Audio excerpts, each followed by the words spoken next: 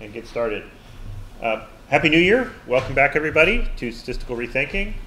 I'm Richard, and this week we're going to do multiple regression and sort of the foundations of a framework for doing causal inference. And I think the best thing to do to get into that is just get into the first empirical example.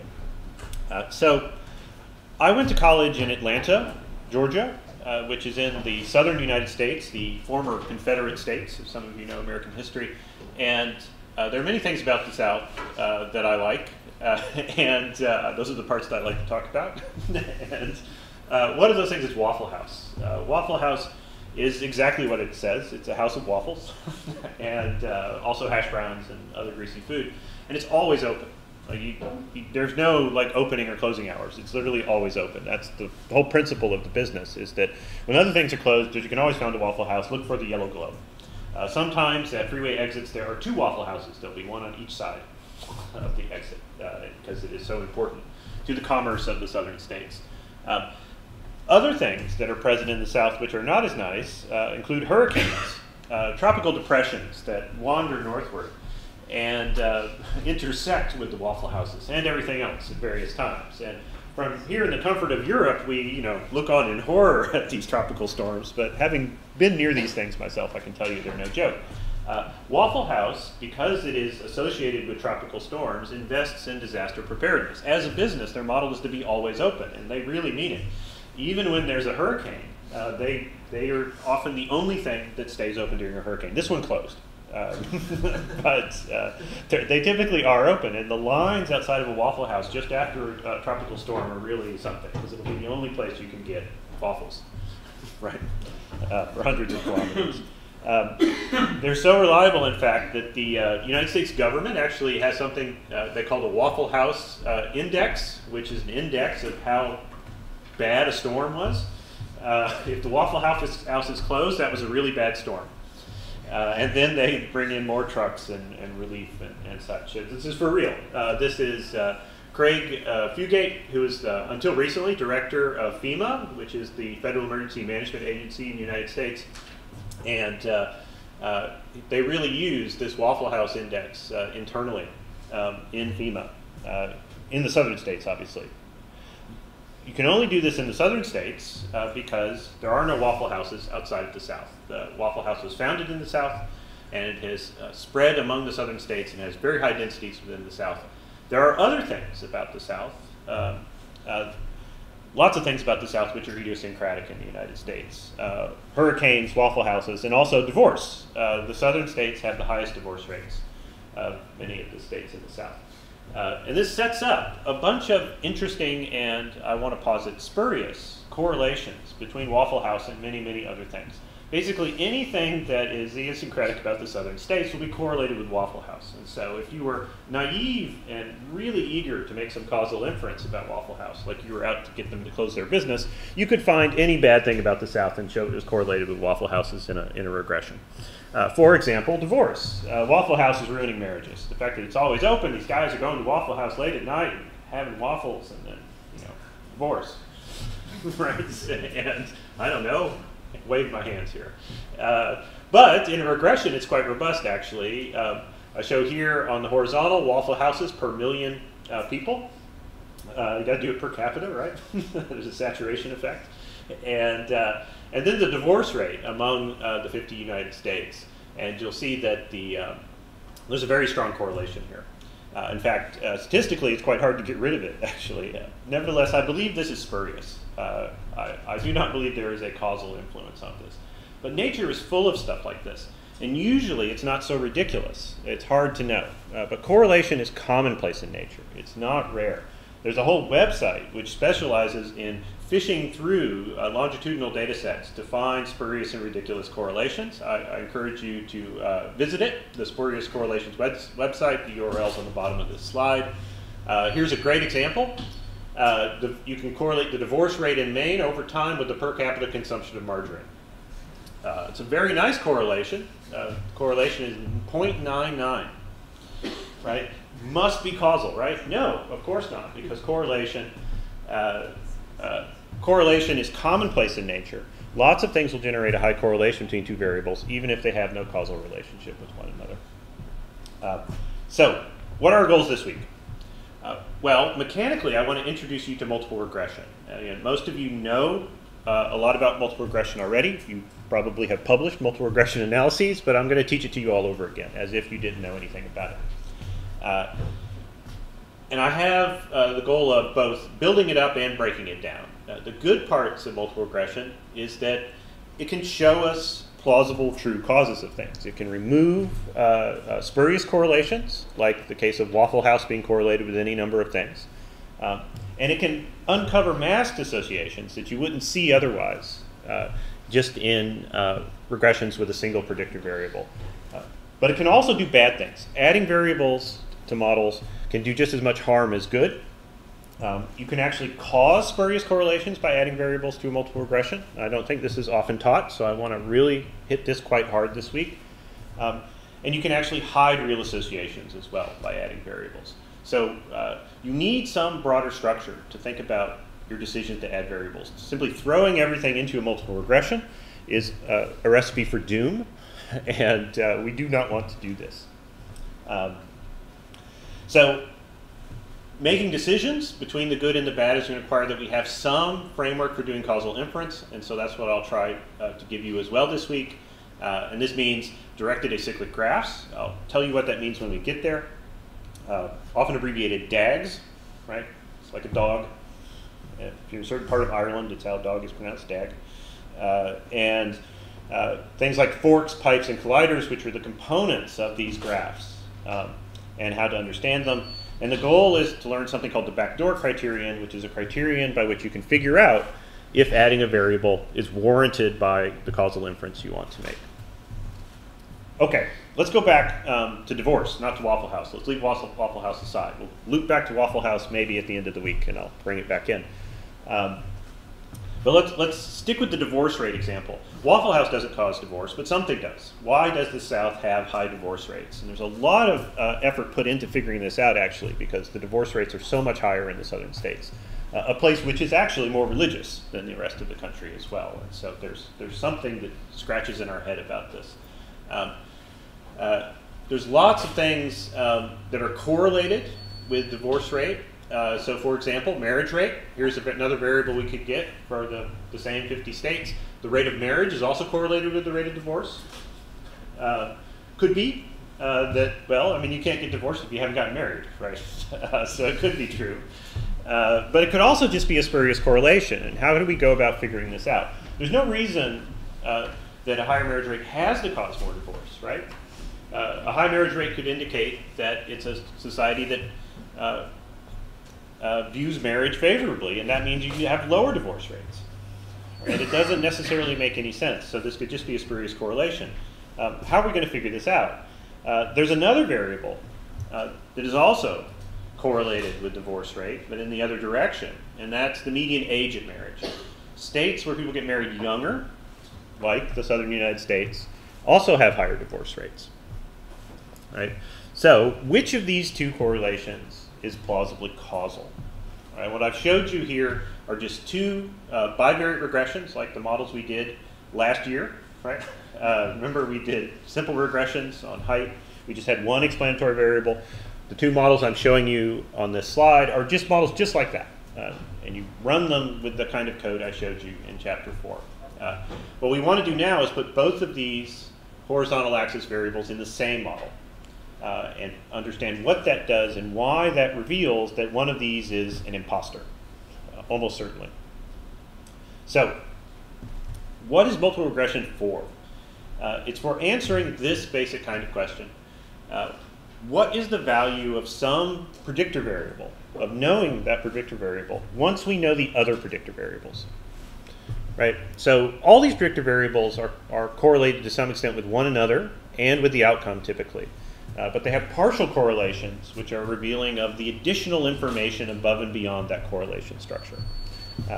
So let me walk you through this. In the context of the divorce rate example, we've got two questions in a model that includes both. The first is, what is the value of knowing or learning the marriage rate of a state once you already know the median age of marriage of a state? Do you get any additional predictive leverage from the second variable once you know the first? And then the other direction as well, what's the value of knowing median age of marriage once you already know the marriage rate? Does this make some sense? And once I show you the full examples, hopefully it'll come across. So let's do our first DAG. Hopefully someone here knows who Brent is, right? DAGs stand for directed acyclic graphs. These are heuristic tools for drawing causal models. They're not mechanistic analytical models, but they're incredibly useful for disciplining your thinking. Eventually you want some much more mechanical model. They're called directed acyclic graphs. The directed stands for arrows. The edges have direction to them. They can be bidirectional. They don't have to just be one directional, but they have to have some direction. And those directions indicate causal relationships, that something influences the other thing. They're acyclic, meaning that you don't have loops in causation. Now, of course, nature does have loops in causation, but those loops in causation happen over time in a time series. And you can represent that in a DAG, but the DAG gets really big because you guys start with like T1 and T2 and so on, and they get huge. You can't have any cycles. And they're called graphs because they are graphs. Graphs just mean nodes and edges. The nodes are variables, and the edges are causal relationships. These are different than statistical models. Statistical models don't have directionality. The associations in a statistical model, including a Bayesian network, which is what you've been doing so far, are Bayesian networks. You didn't know it, but congratulations, you're doing machine learning, right? Everything's machine learning. Linear regression is a machine learning model, haven't you heard? And these things are all Bayesian networks. Bayesian networks don't have directionality to them. They learn statistical associations and conditional associations, but they don't have causal information about direction.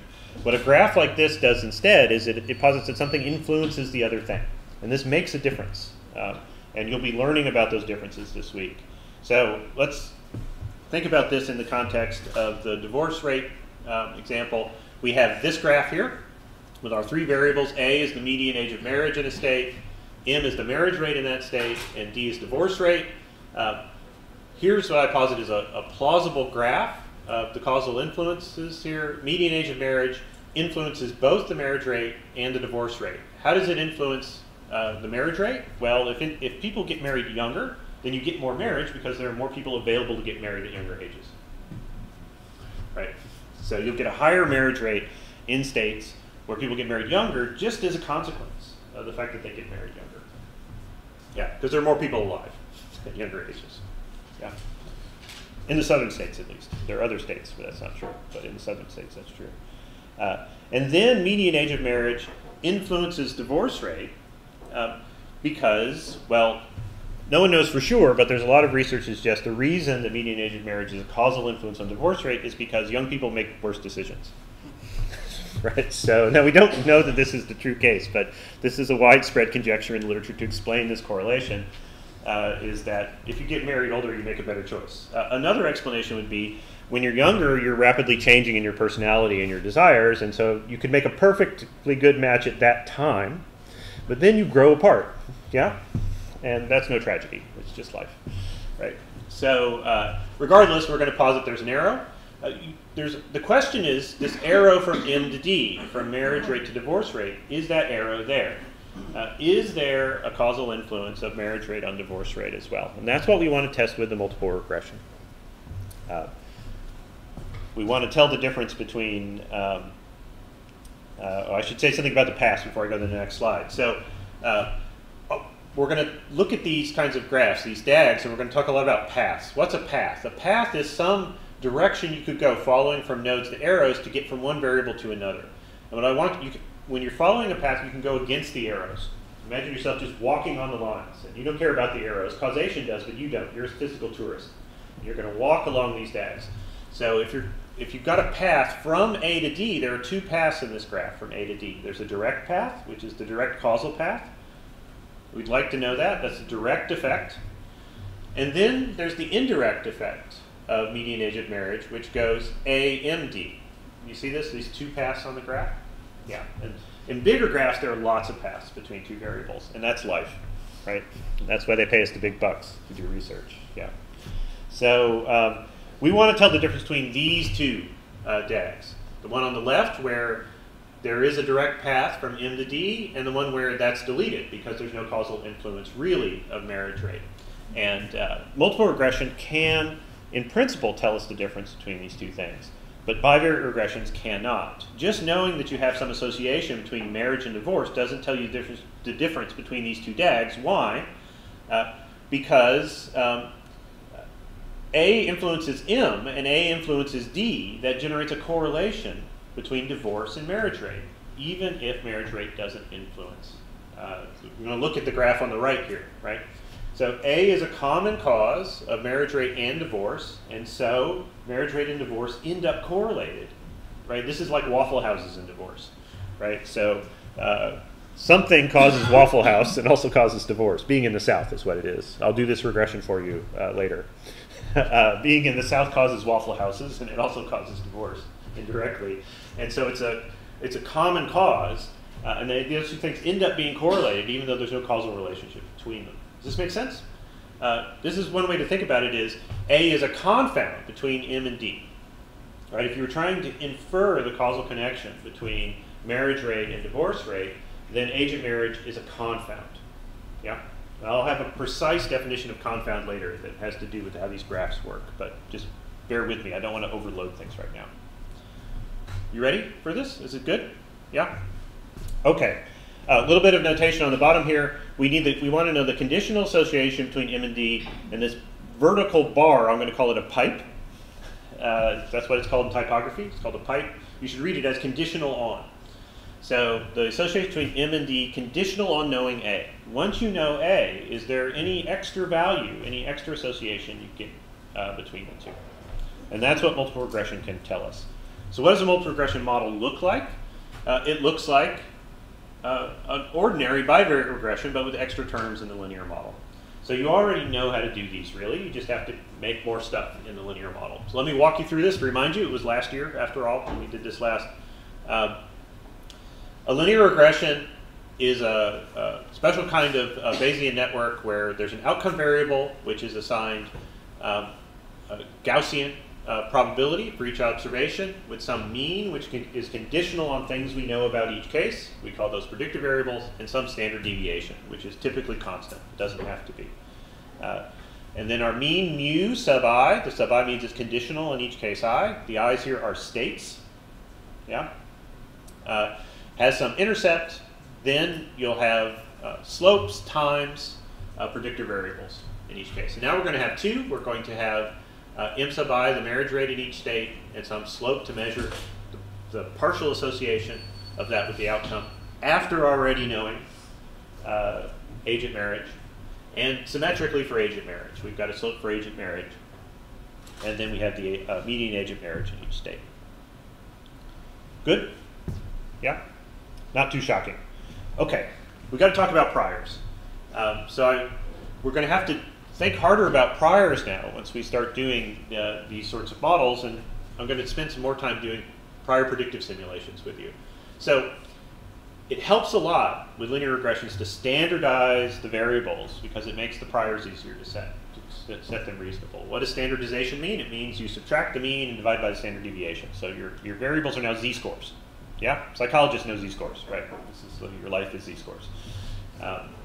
Biologists, depends upon what your tradition is in biology, whether you use z-scores or not. So if you make all your variables z-scores, it makes things a little easier.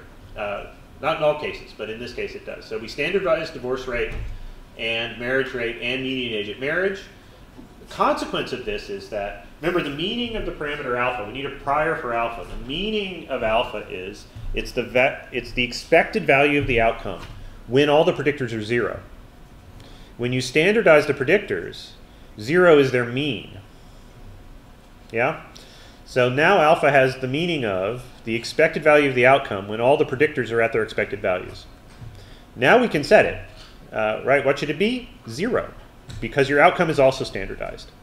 And the mean of a standardized variable in the whole sample compared to all the others has to be 0. It's just by definition, it has to be true. The regression line has to pass through the expectation of these things, of all these things. So we have a very strong prior expectation that alpha should be 0. So we'll give it a Gaussian prior with a tight standard deviation. In fact, even tighter than this would be good. As you'll see, it'll be 0. It's like a mathematical destiny that it has to be 0 as a consequence of standardizing the variables. If you hadn't done that, well, what are you going to do? What is alpha? Well, I don't know. I'm not an expert in divorce rates, right? What's a median rate? You don't know prior to seeing the data. And priors are about expectations about the parameters before you see the sample, right? You want to set them based upon background scientific knowledge, not upon peaking. Yeah, don't use the data twice. Slopes, this is a little harder, and this is where I encourage you to do some prior predictive simulation. You don't want the slopes to produce wildly impossibly strong relationships to start. So if you use flat priors here, that's going to produce some incredible nonsense. And in the text, I show you how to simulate anything you like. Let me walk you through the code just a little bit to figure it out, what we do. In chapter 4, we just used random number generating functions in R to simulate priors. There's another way you can do it. You can fit your model. Here's the QAP model for the multiple regression. No, just a single regression between divorce rate and agent marriage to keep it simple. There's this, you can run that model. There's this function in the rethinking package called extract prior. And this samples from the prior instead of the posterior. All this does is use R norm to sample, right? It reads the formula and it says, oh, you said that BA has a normal prior with 0.5, and then it samples from that and gives you samples from it. It's a convenience function. You could do this on your own, or you can use extract prior. And then we can just pass it to link. Remember link? We used it to generate predictions. Now we're generating predictions here, but from the prior. This is the prior predictive simulation. What does the model think before you gave it the data? Right, this is a way to see if the model is dumb. Right? What does the model think before you give it the data? And then you can plot the regression lines. And what you think of it this way, remember, the posterior is full of lines. How many lines? An infinite number. Every line that can exist is inside the posterior distribution, but it's rated in a different plausibility. And in the posterior, it'll be incredibly truncated down to what the sample justifies. But in the prior, well, that's what you plug in. And so if you want to see what you plugged in is ridiculous or not, you need to simulate from the prior. For simple models, you can get away with not doing this because the sample will overwhelm even incredibly ridiculous priors, like flat ones. But with more complicated models, even large samples won't overwhelm the prior. So you've got to get used to doing this. We're going to practice this when it's safe, because you want to be good at it when it's not safe, right? So what does this end up looking like if we have this prior on the slope, Gaussian prior centered at 0 with a standard deviation of 1/2. These are the regression lines you sample. I forget how many this is, 50 regression lines sampled from the prior. Let me walk you through this plot. We're looking at standardized median age of marriage. So the 2 here means 2 standard deviations, right? So that's the vast majority of the outcome space by definition. Almost all the possible observed median ages of marriage that you're going to see. And then same for divorce rate. 2 means 2 z-scores out, 2 standard deviations out. Does this make sense?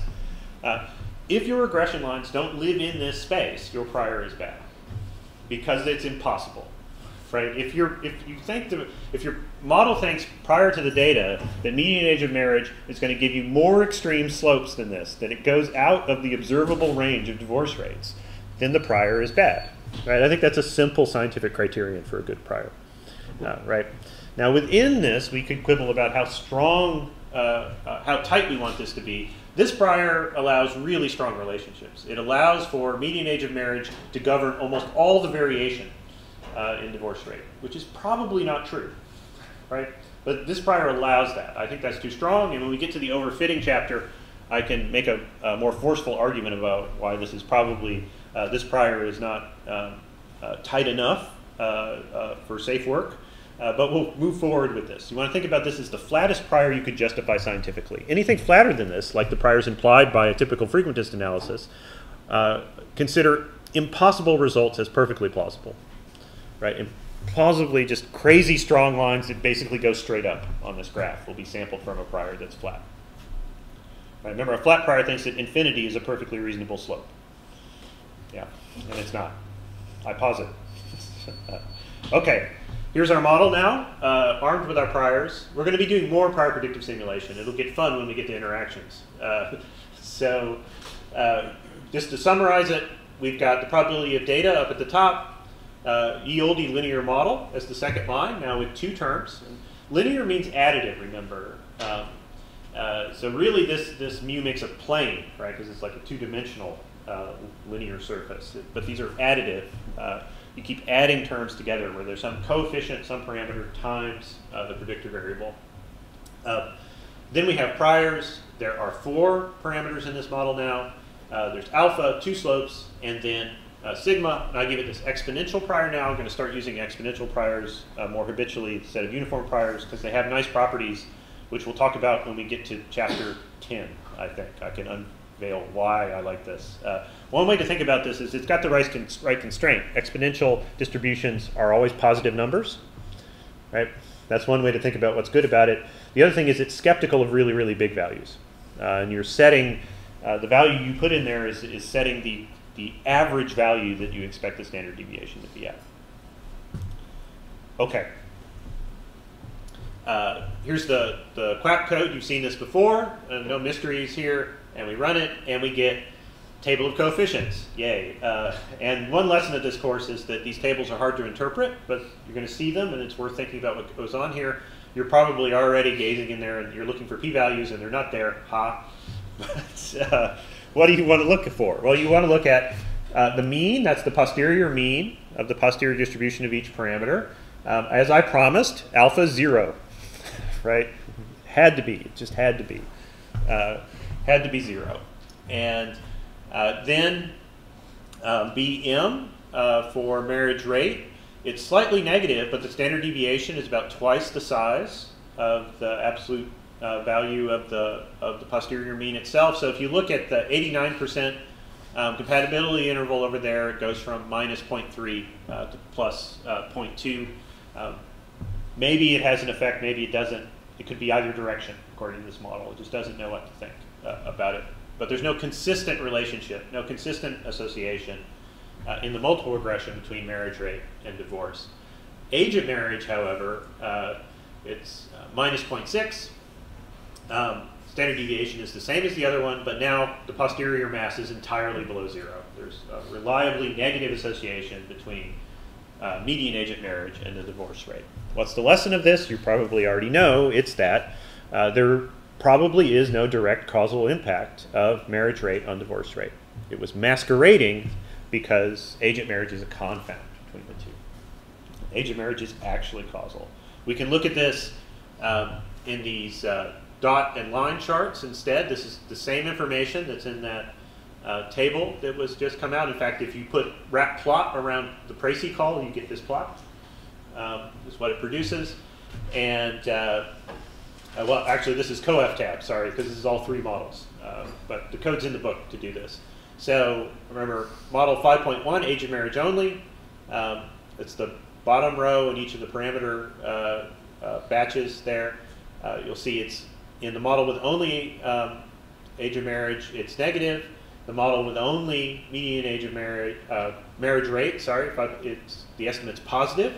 But then in the multiple regression, which is model 5.3, you'll see that the posterior distribution for marriage rate moves towards 0 and gets wide, right, which is the knockout effect of putting in the common cause, which is median age of marriage.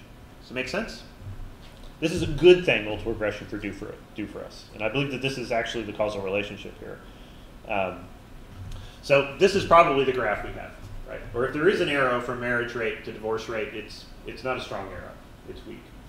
But this is the connection between the two. So in words now, how could you interpret this? Well, once you know the median age of marriage for a state, you learn almost nothing else by also learning the marriage rate in that state. And that's consistent with the graph that I have on this slide, where there's no direct causal influence from marriage rate to divorce rate. At the same time, once you know the marriage rate, there's still a lot of value in learning median age of marriage. Right? It works the other direction. And that's consistent with the idea that age of marriage is a common cause of median age of marriage rate and divorce rate.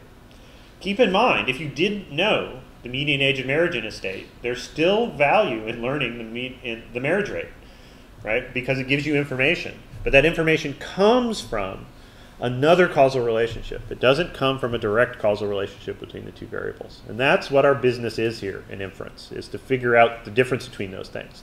If you just wanted to make a prediction and you didn't care about causal inference, marriage rate is useful. It helps you predict stuff. But it doesn't help you do interventions in the world, because if you wanted to go and like change divorce rate in a state and you manipulated marriage rate, it would have no effect, right? Because that's not how it works. Instead, you need to manipulate the age of marriage, give people incentives to postpone their marriages or things like that. I should not actually make policy recommendations here. But actually, East Germany, where I'm giving this lecture from, there's lots of interesting stuff that happens after 1989 with marriage rates. Maybe we'll talk about it in another lecture. I'll put up some graphs. There was a nice natural experiment in this. But you have to be clear about, the lesson of this, you have to be clear about whether you're interested in only predicting things or also inferring causal relationships so that you can intervene. An intervention requires a true causal understanding of the system. Prediction doesn't, right? I think this is the terror of science, is that you can make really good predictions without understanding anything. Remember the geocentric model? Right? Statistical models are not sufficient to figure out causal relationships. You need something extra. Okay. How do we visualize models like this? And the answer, unfortunately, is lots of ways.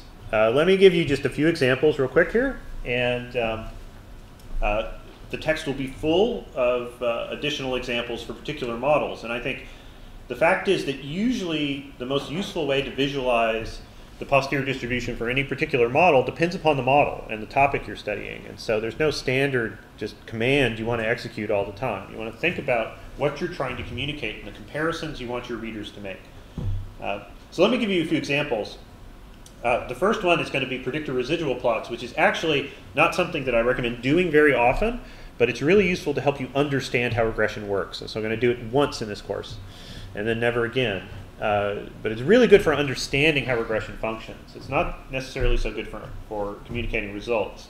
The second are called counterfactual plots. They're counterfactual because you imagine manipulating any one of the variables, leaving all the others unchanged, and you do stuff with the predictions and you see how the model sees things. And then posterior prediction checks, which we've done before, but I'll show you how you do it in a multivariate context. Okay.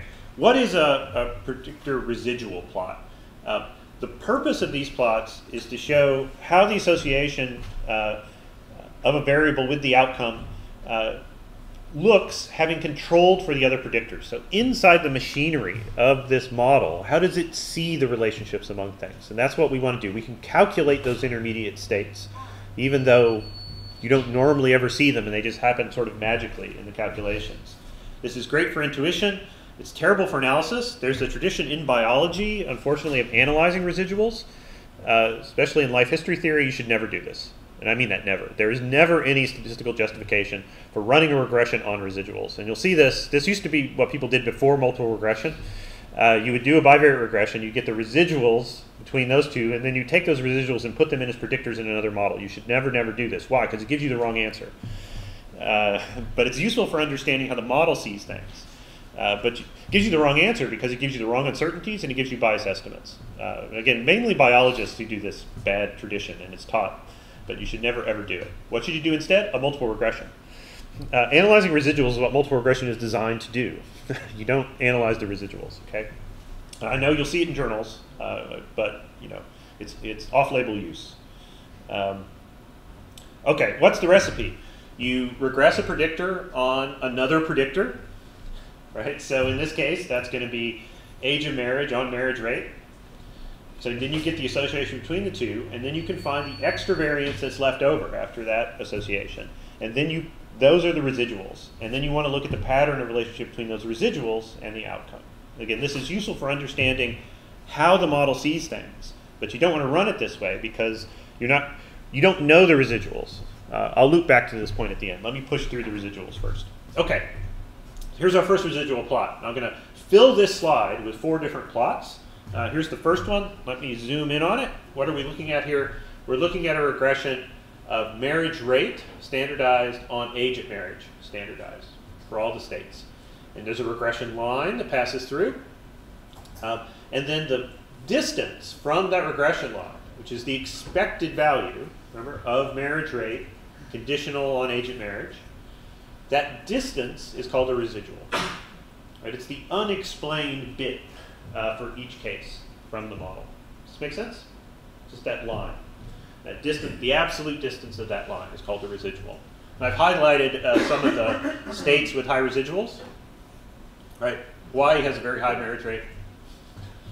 It's a vacation place. Right? People go there to get married. That's why. It's marriage. It's a marriage tourism state. That's why it has a high marriage rate. Other states are basically right on the regression line. So now we're going to take the absolute distance of each of those lines and set it aside. It's still associated with each state, and that's our list of residuals. Does that make sense? I know some of you calculated this before and you're totally bored. I apologize. But now we're going to take those residuals, and on the graph I've added to this slide in the bottom, the horizontal axis are the marriage rate residuals. It's the variation in marriage rate that's left over after accounting for the average association with age at marriage. And then we look at the correlation between those residuals and divorce rate, and this is nothing, right? So if you regress, and again, you shouldn't do this in analysis. This is what multiple regression does internally. The correlation between divorce rate and marriage rate residuals is nothing. It's what you got for the multiple regression. But it's just showing you how it sees it inside the model. This is what the model's doing mechanically inside. But it's doing it accounting for all the posterior uncertainty. And this is the point where I wanted to say, you don't know the residuals. The residual is not a single value. It's a distribution. And so if you do the multiple regression all at once, like I showed you, then it handles all of that. You can handle the fact that you don't know the residual exactly, and you get the right estimates with the right standard errors. But if you do it this way, you don't. And that's the big sin with it. There are other sins too. When we get to GLMs, you definitely can never do it this way. But it's really good for intuition. Does this make sense? Yeah? Let's look at, point out some interesting cases. Maine has a really, really high divorce rate. It's outside the South. This is a super anomaly. It has, I think it has the nation's highest divorce rate now. Anyone here from Maine? No. I know, it's like in this audience, probably not a likely event. But last I checked on this, which was a couple weeks ago, there's still no explanation for why Maine's divorce rate is so high. Because it's definitely not a southern state. It's the opposite, completely the opposite. Okay, let's do very quickly now the flip side. So now you can also take age at marriage. You can pivot the graph in the upper left to make the graph in the upper right. Have age at marriage regressed on marriage rate. There's an average line. There's a new set of residuals. These numbers are different. And then we can put those on the horizontal axis down here against divorce rate and correlate them. And now there's a strongly negative. Right. So after you already know the marriage rate, there's considerable value in knowing age at marriage. But the reverse is not true. Does this make some sense? Was this helpful? Does this help you see what's going on? Yeah? This is one of the things that we mean when people talk about statistical control. And of course, the word control comes from the design of experiments, where you're actually setting the values of variables that you think are plausibly causal. In observational studies like this one, we don't do that. There's no ethical intervention by which you set the marriage rate of a state. I assert that would be unethical to do that. Other people are less squeamish about these things. So we're stuck with observational studies for large amounts of very important problems. And we want to make causal inferences, though. And multiple regression does offer ways to do that, but only when you pair them with some clear idea about what the causal relationships are among the models. And statistical control means conditioning on the information in one variable. Is there any valuable information in the remaining variables? And that's what statistical control means. But to interpret the effect that happens from statistical control, you need some causal framework, like a DAG or something else. And we'll have examples later on where controlling for something actually creates a confound. It can create a confound just as much as it can remove one. In this case, it removes a confound and gives us what I think is the right answer. Later on, it won't. Is there a quick question, Brett? Was that it? I had a quick comment, if you don't mind. Okay. I once worked with a biostatistician who said, he was very strict, and he said that control should only be reserved for experimental studies. In observational context, you should say stratified. Stratified. Stratifying by variables. Stratified. That sounds nice, sure. That'd be nice. I'd be happy to sign on to a letter that promoted that. It's just my experience with statistical terminology is statisticians are helpless, absolutely helpless. I mean, we've been trying to get people not to call a p-value the probability to null hypothesis is true for so long. It's just a total failure, right? And it's just, anyway, that's a rant I won't go off on. It's just, I often feel like I'm just sort of lost at sea with these terminology, and I just tell you what they mean and warn you about them, but I think it's very hard to aggressively recommend new terminology because you're swamped in the use of these things, and my responsibility is just to tell you what people mean when they say it and what it actually refers to, right? Okay, yeah, so what was my point on this slide? Yeah, these models are not magic, right? You shouldn't get cocky. There's lots of other stuff going on here. And last point I wanted to make about this is the kind of study where there are lots of potential confounds that arise simply from the fact that we're using average data for each state rather than individual cases. This is a famous problem. So this is the kind of data set that's actually just quite pathological, and it'd be very hard to be sure what's going on. Very quickly, counterfactual plots.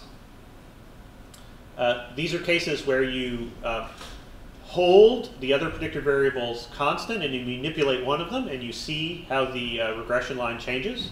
So all the code for generating these is in the text. I encourage you to work through this, get an idea. The concept is fairly straightforward. You're seeing how the model sees the predictor relationships, assuming you could play God and set the values of the predictors to anything. Now, of course, in the real world, we can't do that. Manipulating one of these things will also change other variables. Right? So if we're right in our DAG here, for example, if you manipulate agent marriage, you'll also manipulate marriage rate, but not the other way around. Counterfactual plots don't account for that. They just let you play God and set them to any value you like and see how the model works. That's really useful for understanding what the model thinks, but it's not causal inference. Okay? We'll loop back to causal inference again in a later example. Finally, posterior prediction checks. The goal here is twofold. The first is to figure out if the approximation of the posterior worked. Sometimes it doesn't. And the posterior prediction check will tell you that because there'll be a very poor match between the posterior predictions of the model and the raw data. So that's what we're going to do. We're going to compare the posterior predictions to the raw data. If they bear no resemblance to one another, your computer failed, or you failed, or some combination of the two, right? And that's very useful because things fail, and it's not your fault, right? The universe is hostile to human life. We're all struggling to exist, fighting entropy, right? It's fine. And the other thing is it can inspire you to look at the cases that don't fit well and try to figure out what you need to make more robust causal inferences in the system.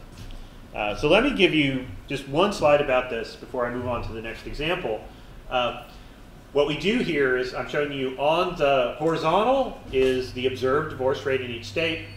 On the vertical is the posterior distribution of predicted divorce for each state, with the points being the posterior mean, and then the line segments being the 89% intervals of the mean. And the diagonal dashed line is the unity. It's when they're equal. So if there's a state on the line, the model hits it exactly right. Yeah? And that's like for average states. It does that because that's what regression does. It does really good at averages.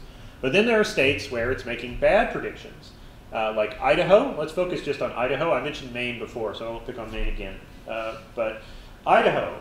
Idaho is, this is a state that no one in Europe knows where it is, right? You just know it's out there somewhere. It's got mountains, right? It snows in the winter. Yeah, they grow potatoes. And it has a very high divorce rate. No, actually, it has a low divorce rate, much lower divorce rate than is predicted for its average age of marriage. There's a low average age of marriage in Idaho and a very low divorce rate. And that's why there's a mismatch between what the model thinks, right? So observed divorce, it's on the left of 0. It has a low divorce rate. The model thinks it's going to have a divorce rate that's more than one standard deviation above the mean. It's getting Idaho really wrong. And anybody who's lived in the US, or especially the Western US, knows the answer to this. What is it about Idaho? And the answer is the Latter-day Saints. There is a large population of members of the Church of Jesus Christ of Latter-day Saints, colloquially known as the Mormons, in Idaho. And they have those members of that church have a very low divorce rate. And that's what explains it. Utah as well is another state with a very high frequency of that. Utah is less of an outlier, though. Okay, so in any particular case, looking at the cases that are predicted badly can give you ideas, help you understand what's going on in the system. All right, let me spend the remaining 15 minutes talking about another good thing that regression can do.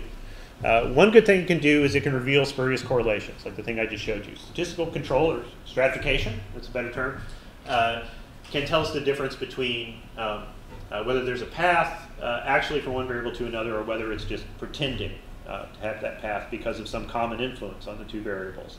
Another thing it can do is when there are two predictors that both influence an outcome, but in different directions, they will mask one another. And you need both in the model to see that either one of them matters, or rather to get the total actual causal effect of both of them. And I call this masked association. And I want to give you a real example from a primate data set. And again, this tends to arise. You have two predictors. They're both real effects on the outcome, but they act in different directions on it, and they're correlated with one another. And as a consequence, in nature, they hide one another's effects. And if you don't measure both of them, then it'll lead you to believe that neither one of them matters as much as it actually does. I should also say, last thing I note here, another thing that really matters here is noise in predictors, which is something we'll deal with much later in the course. Can also mask association, but it's mechanistically a different effect. So this won't deal with everything.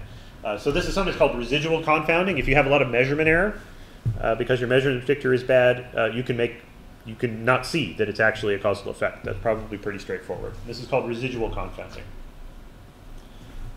In fact, the predictor that is measured most precisely will often show up in such studies as being the truly causal one, even if it's not.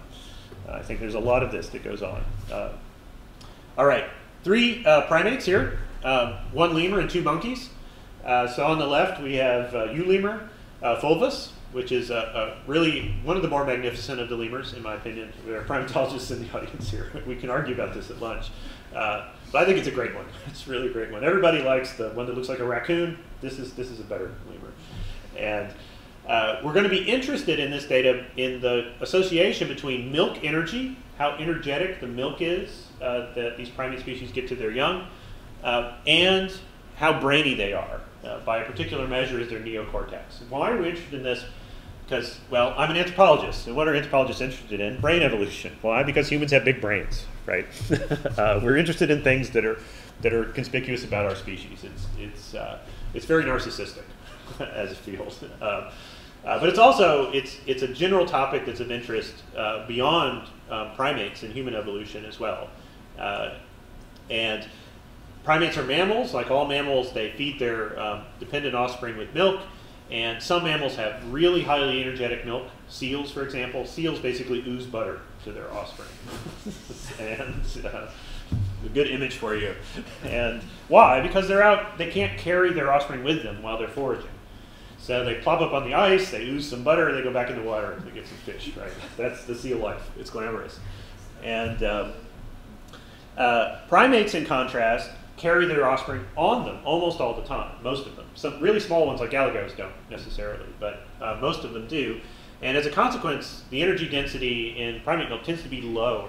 It's more closer to the average for mammals. Human milk is not particularly energetically rich. So then we have Homo sapiens in the middle. We have our 0.7 kilocalories per gram in our milk, and we're 75% of our brain mass is neocortex, which is the wrinkly part, right? And then finally, another very brainy, by some measures the brainiest primate is Cebus. Highly energetic milk, more so than humans, and it's 68% neocortex by brain mass. So if we had a bigger sample of primates, we're interested in the connection between these things, because the hypothesis is that if you have a bigger brain, you have to grow that in your offspring, so you have to give them more energy. So can we see a signal of selection on milk energy from braininess, right? Do humans put more energy in their milk than lemurs because they're brainier? So here's a data set that I received from my colleague Katie Hind. I know some of you know Katie, and she kindly sent me all this data. We've got a sample of primate species, and we've got neocortex, percent of their brain mass is neocortex, and we've got the kilocalories per gram in their milk, and we've got their body mass of the moms. And what I want to show you is, well, this is what's called a pairs plot. These things are, there's a particularly strong correlation in these data. If you look at the intersection of log mass and neocortex percent, you'll see that there's a diagonal upwards line.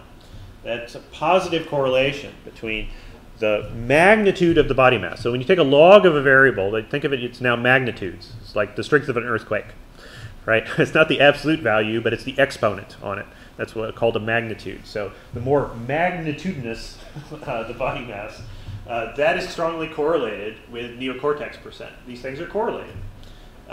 Bigger primates are brainier primates in the sense that they have more neocortex in particular, not just their raw brains are bigger. That's true too. You see no particular strong correlation between either log mass nor neocortex percent and kilocalories a gram per milk. It's much cloudier there. You see this? I'm asking you to do regressions in your head here, which is unfair, but we'll do the real thing in a minute. So what's going on? If you just did bivariate regressions, not much would happen. We'll do that in a second. Okay, here's what we call the necessary sermon on priors. Again, we need to do some prior predictive simulations here to figure out what's going on. Again, you can standardize these variables. That helps a lot. That helps us with alpha. What I want to show you on the left is if we use default priors, I think of normal 0, 1 is pretty flat, but actually conventional priors would be like normal 0, 100. You'll see priors like that all the time. And of course, if you're not doing the Bayesian model, it's essentially flat because you're saying before you see the data, anything's possible. And then we sample regression lines from this prior, and it's crazy, right? It's like a Jackson Pollock painting. This is not a good prior. Now again, this sample is small, but it's plenty strong to overwhelm even the silliest prior here. But we're practicing when it's safe because it won't be safe at some point in your life, and you want to practice ahead of time. So all we need to do to get the regression lines to live in the outcome space, we can contract alpha because we don't want it to move from 0 that much. We know it should be about 0. And we need to bring the slope parameters down so they're tighter as well. And so we're back to this normal 0.5. And if you standardize the predictor in the outcome, a slope prior of normal 0.5 will keep you in the outcome space for the most part. It's not a terrible prior. Okay, here are the bivariate regressions of each predictor on our outcome of interest, which is the energy density of milk, kilocalories per gram.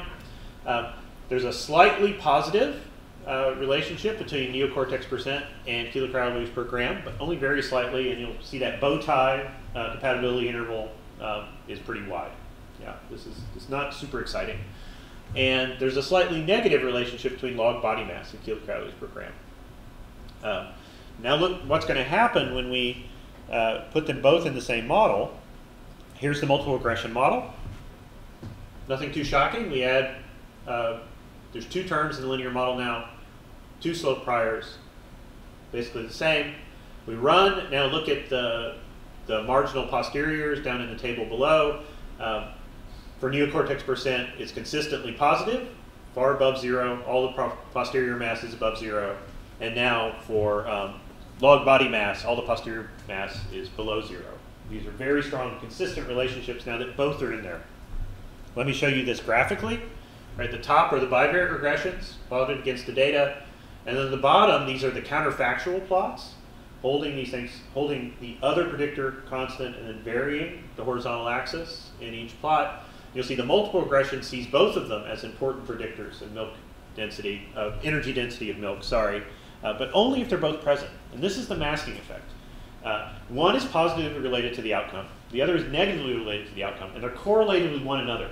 So bigger primates tend to have bigger brains. Bigger brains need more energy.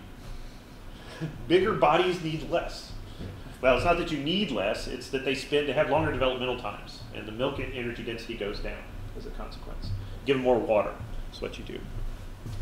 So these are antagonistic effects, but they're correlated in the same species. But there's enough, they're not perfectly the same. They don't have all exactly the same information, so in a multiple regression, you can pull it apart. This sort of effect can happen a lot in a lot of data sets. In a DAG, how does this arise? Here's the simplest way it could arise, and I give you the code on the left to simulate a fake data set which exhibits this masking relationship. I think this is how I learn these things. So I figure out if I can fake the effect, then I understand it, right? And we don't publish our fake data, but we definitely work with it, right? This is how we're sure that we understand what's going on. In DAG form, what you see here is at the middle of the top of this DAG, we've got an unobserved, that's what U stands for, an unobserved confound. There's some common cause of body mass M and neocortex percent N. Some life history optimization variable. So ecological or whatever it is, right? Pick your favorite thing in the primate evolutionary literature. And then the causal influence of each of those, of body mass and neocortex percent, on energy density, one is positive and one is negative. And this relationship is sufficient to generate the pattern that we see in the actual data where this happens. So this sort of stuff can happen a lot, right? You have these unobserved. If we could measure U, that's what we'd regress on, because that would tell us what's actually going on. But we can't. Instead, we have the individual life history characters, and we end up regressing on those, and we get very, very confused. Yeah, well, that's how I explain the primate brain evolution literature. It's very, very confused, right? Does this make sense? Yeah? I've got 3 minutes, so I'm right on time. I want to end by saying some useful things about categorical variables. Often we have predictor variables which are not really continuous. Instead, they represent discrete, unordered categories. Things like country you're in, like Albion, for example. But gender or species, you want to include those on the right-hand side of a regression formula. But obviously, they're not continuous. You can't be more Albion, right? Well, I guess you can. Some people are too much Albion, to be honest. But I should stop talking. But these are useful variables to use because the mean can vary by these categories, but you can't enter them as continuous values. Right? So what do we do? And I'm sure most of you know what you do, but I want to say something that's a little bit different and unconventional here. There are 2 general approaches. The first is to use a dummy variable, and this is what most automated software is going to do. It's going to take your categorical variable and it's going to make it into what are called dummy variables. I'll show you what this means on the next slide. The other strategy, which I think is nearly always superior, is to create something called an index variable. And I'll also show you what that means. I might run out of time here, but then we'll finish up next time. So what's a dummy variable? You take your categorical variable and you code it into a series of 0, 1 indicator variables. Calling these indicator variables is a little nicer. Dummy, they're called dummy not because they're dumb. That would have a B in it, right? But because they stand for something, right? They stand in for it. It's a dummy, a decoy variable. And so, for example, in the Kalahari height data, there's a column male, and it's coded 1 and 0. That's a dummy variable, right? 0 means not male. That's all it means, and 1 means male. So height varies by sex, and at least in humans, and so you could include it in a linear regression of height in that data set, and this is what the structure would look like. The linear model, it looks just like a continuous predictor, but because it's been coded using 0 and 1, effectively all it does is turn a parameter on and off, and it adjusts the mean. It effectively makes 2 intercepts, 1 for not male and 1 for male, right? Female is the only other sex or gender in this data set, so that means not female. And then, so alpha is the intercept for females in this data set, and alpha plus beta m is the intercept for males. Does that make sense? The problem with dummy variables, let me set this up and we'll resolve this next time, is that as you get more and more possible categories, you need a bunch of them, and the linear model gets long and messy. And then you have to pick priors for every one of those differences from the baseline category. So like with seasons, if you've got winter, spring, summer, and fall, you need 3 dummy variables. One of these will be the aliased out category, and that'll be alpha, will be its expectation. And then the others have their own slopes that you add in. If you have a lot, imagine that it was country. I don't know how many countries there are in the world, but there are a lot. You need that many dummy variables minus 1. Right? It gets pretty annoying. Very fast and hard to manage. And then you have to set priors for those things. And the consequence of this is that you end up assuming that one of the categories, well in this case, one of the categories is less uncertain than all the others. Because 2 parameters make the prediction for all the categories except for 1, right? So think about in the height example, for females, alpha is the only prior that matters, but for males, alpha and beta matter, and they get added together. And your model thinks a priori that you're less certain about the height of males than you are about the height of females, but that's not true. You'd like to assign them both the same prior if you really didn't know anything about the ordering of them, which is not true because you're a human, but that would be the case. So this is a hidden thing about using dummy variables. So the better option is index variables, and I'm going to stop right here, and this is where we'll pick up when you come back. I'll teach you about index variables, and this is the strategy we'll use for most of the examples in the book. It's easier. It's absolutely easier in almost every way. Okay, thank you for your time, and I'll see you on Friday.